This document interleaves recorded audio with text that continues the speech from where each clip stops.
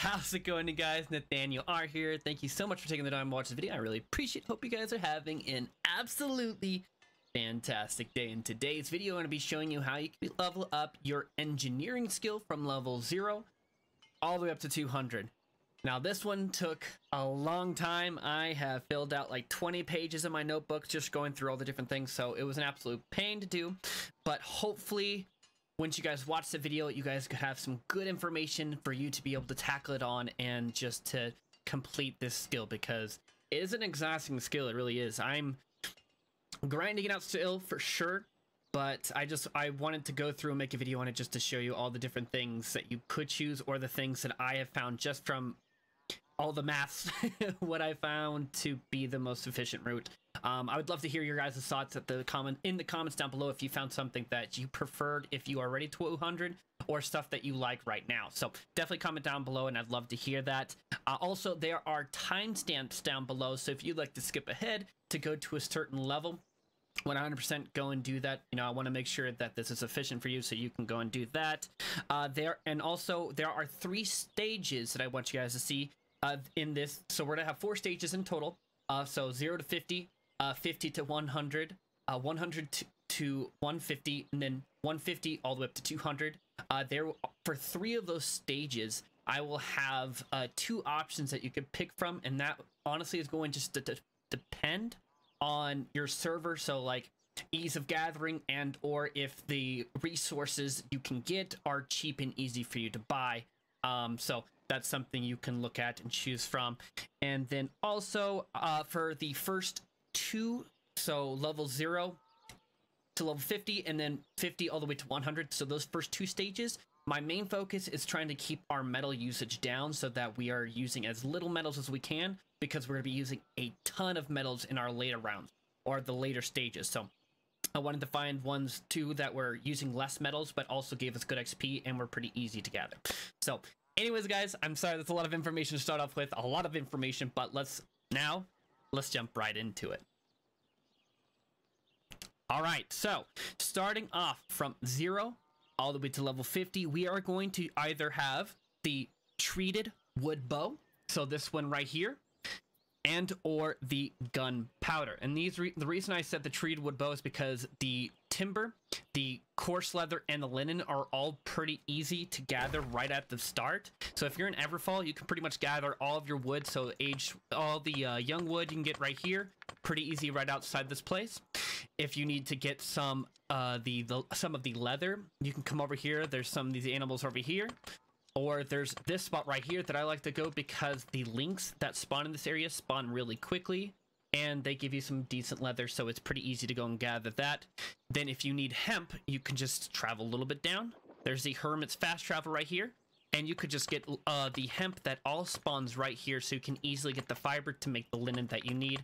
Plus this right here, this farm gives you a ton of the hemp, so it's easy to gather that. So that's the main reason why I wanted to pick that. Plus it gives you some solid XP. If you want a different option, then I personally recommend the gunpowder.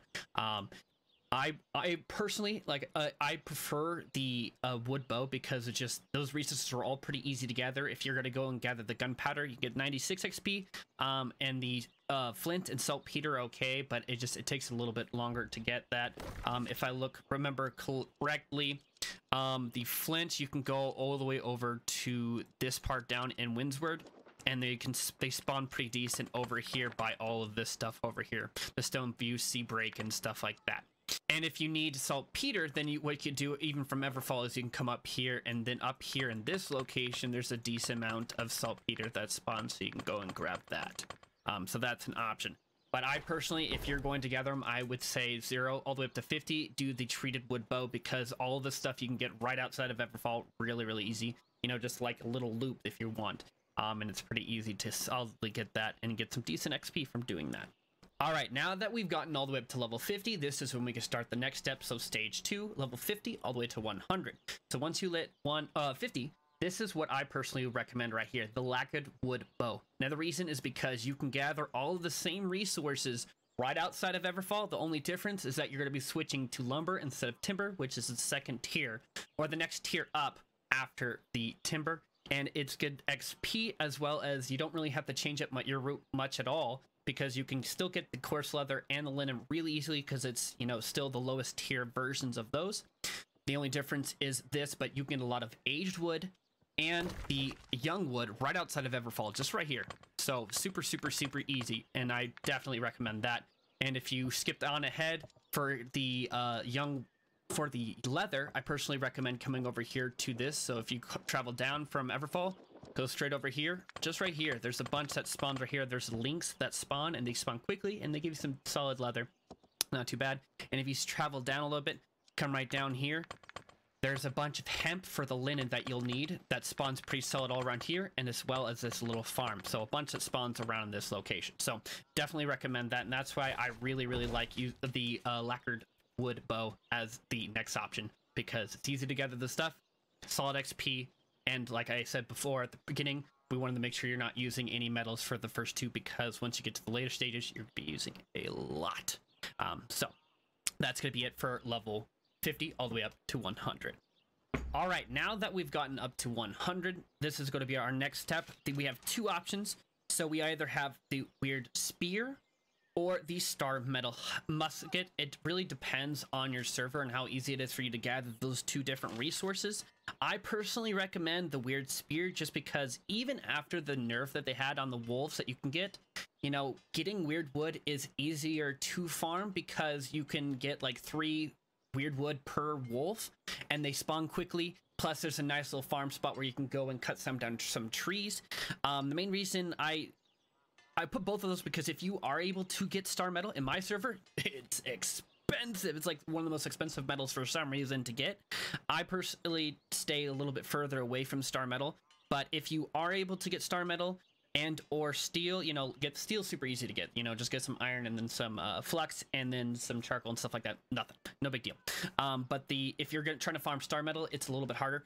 If you are going to do the weird wood spear, I personally recommend coming up here to Brightwood, then coming right down here. There's a fast travel point called the Alchemist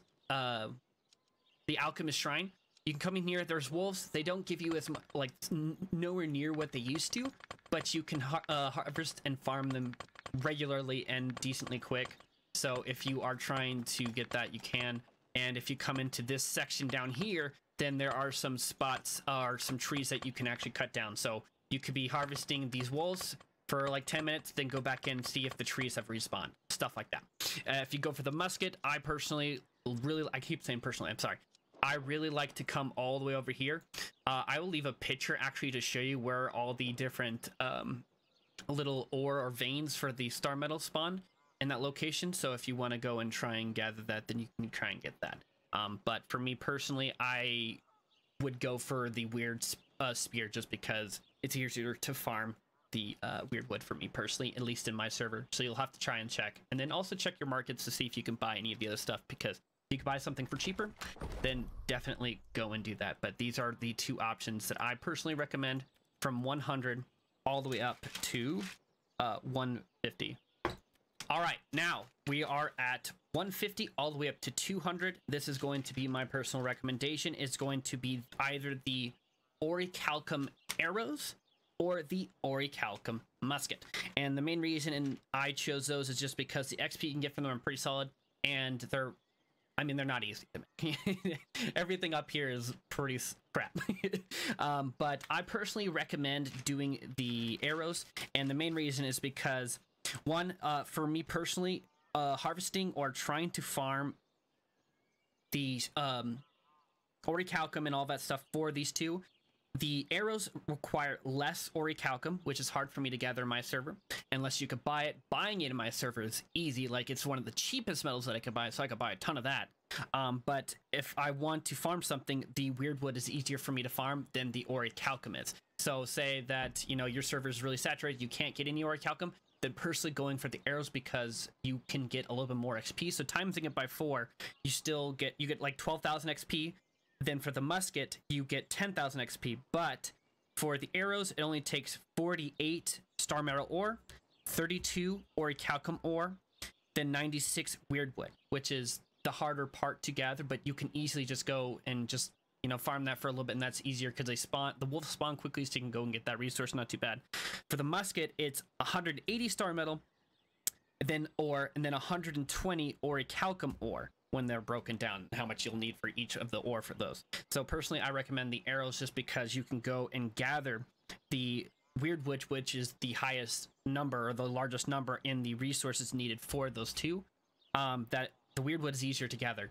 And if you skipped on ahead, then this is where I'll go, is I go up here from Brightwood, and I come on down here over to this place over at the Alchemist Shrine, and there's wolves that spawn here. You could just farm them. I was getting like 3 per wolf, so not super fast, but there are trees that spawn in this section that you can go harvest, then come out here and just kill wolves for like 10-15 minutes, then go in here and harvest the trees again, or try to harvest them again. But when it comes down to it, for me personally in my server, the orichalcum arrows are the easier one for me to do, because I'm not getting the orichalcum ore sucks.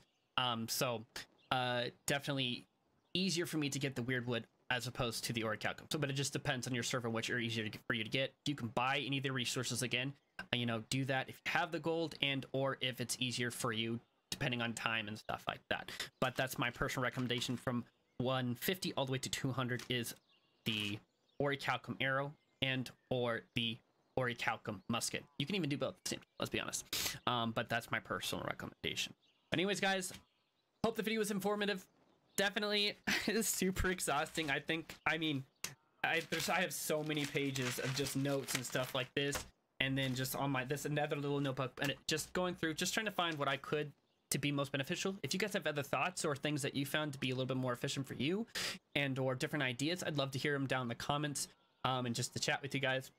If you liked the video, make sure to hit that like button, to subscribe to the channel. That helps me out a ton. And definitely that support keeps me motivated, because this is exhausting. So many cups of tea and coffee. So many. Anyways, guys, I really appreciate you. Hope you all have a fantastic day, and we'll see you guys next time.